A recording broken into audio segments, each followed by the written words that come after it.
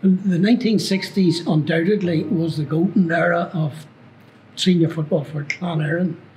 We appeared in 7 championship finals in a 10-year period. No doubt we should have had more success in that period. It's now 58 years since we last appeared in a final, so we are delighted to return to what we consider to be our rightful place. So I would like to wish the current team all the best for the final on the 14th of November. Undoubtedly, they have the ability to beat Crossmaglen. All they need is to bring their confidence with them.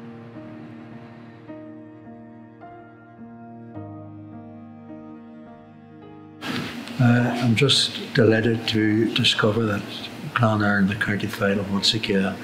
It's been far, far too long since they first appeared.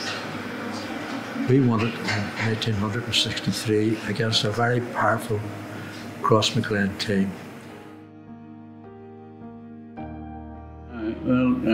I've been in Clann Eireann for God knows how long. I think I started when I was about 11 or 12, and I'm still here, and I'm 82 next in a week's time. But I'm so proud. I played a long time myself, but I'm more proud now that I've got to the stage where we're back in a final and have 3 grandchildren involved in the team, and I'm so proud of them. And I'm proud of all the boys. It means an awful lot to me. I've watched these young fellas here for years. When from they're under 15s, under 17s, under 18s, and we're still producing these teams coming along.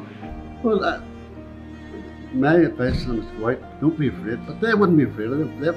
Them boys would know nothing about Crossmaglen. They're all young fellas, and they can give Crossmaglen all they want, and I hope they do. It'll be a happy day for me when they win it.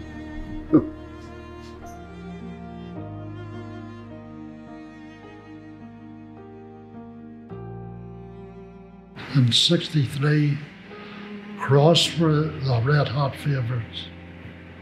Didn't matter to us, we went out and we did our best, and our best was good enough. So this present time, they do the same. Reputations are there to be destroyed, and it's up to them to destroy them. Doesn't matter how good they are, they can still be beaten. There's no such thing as unbeatable. After 60 minutes, if you've beat them, you've beat them. Nothing more, nothing less. To play with the boys from Clann Eireann has been an excellent friendship. We've grew up together, we've played on Shore Road for hours. The team that played in the final from 58 to 63, I would say 60% of them came off the Shore Road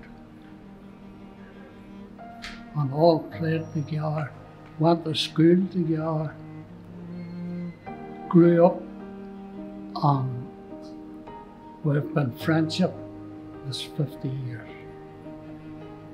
Every one of us. I'm glad to see Clann Eireann having finally reached the final this year. It has been a long, long wait.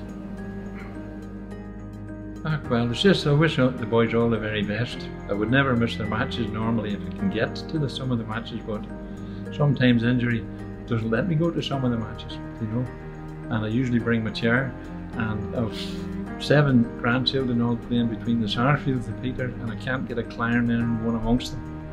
And Clann Eireann's the only one in this town that seemed to be able to get a championship now, and I'm only hoping that we can prove their point. It would be like manna from heaven for me. 58 years later, to get that medal. Hopefully they'll rise to the occasion and they're getting the greatest chance they've had in 58 years. But a fantastic, young, energetic, skillful team. Clann Eireann, of course, is not just a Gaelic football tie, it's a community event with the youth club and all the other activities which are going on. Our motto at the moment is forward together, so let's move forward together on the 14th.